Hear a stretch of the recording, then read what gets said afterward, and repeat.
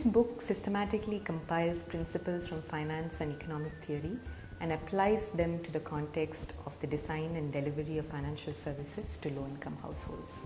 The whole premise of the book is that if you are a provider of financial services to low-income households, you have to know some of these fundamental concepts, and is very closely linked to this whole notion of provider liability. So, for example, while there's a lot of anxiety about financial literacy and do customers really understand what it is that they are buying, to our minds there is an equally important component around provider liability, which is to say that do providers of financial services really understand the products that they are selling and the interactions between the products and the lives of their customers.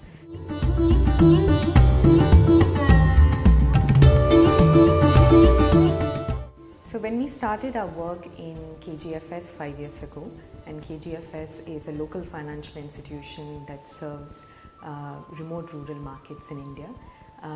So when we started that work 5 years ago, we were faced with the challenge of taking very bright 12th standard pass, graduate youngsters and really training them up to be wealth managers.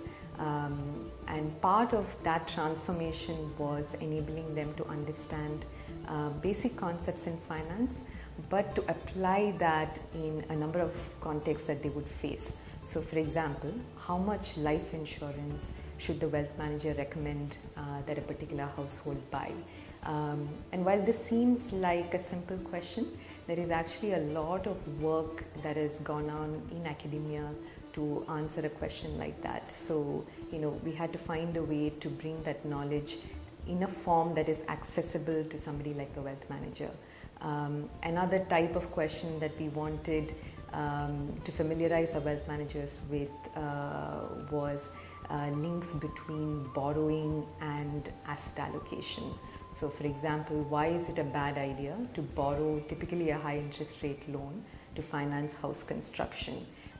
In what ways does that borrowing decision worsen, in this case, the asset allocation? So there were important applied issues like that that the wealth manager we knew would face in the course of her life and her job, and we wanted to make sure that she was adequately equipped to understand and answer these questions. So that really is the genesis of this book.